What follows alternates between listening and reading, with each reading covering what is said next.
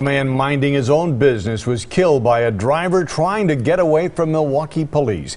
Lacey Crisp is live from the crash scene. What happened there, Lacey? Well, neighbors were just cleaning up the debris left behind from the crash. You can also see friends and family have left a memorial. They tell me they're angry about how the man was killed.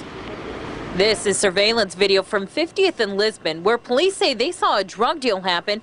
You can see in the video, police try to stop this Malibu, but the driver takes off. And I heard this, like the squeaking of tires and a big bang. MPD reports officers chased 3 men in the car for about 20 seconds, but when they hit 40 miles per hour in this neighborhood, they turned off their lights and stopped chasing the car. As you can see, moments later, that Malibu slammed into another car here at 50th and Center, killing Marshall Noel. Wrong place at the wrong time. AC Jones is Marshall Noel's friend. She calls him Bookie. He was a very kind-hearted, generous person, very family-oriented. She told me his family is furious about how he died. They are truly upset.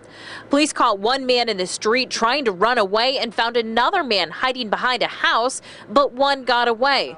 Jones is begging that person to turn themselves into police. If it was your family, you would want somebody to come in, step up and do something.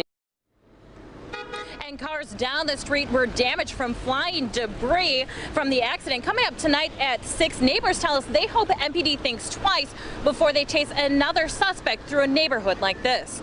Reporting live at 50th and Center, Lacey Crisp, today's TMJ4. Lacey, thank you very much.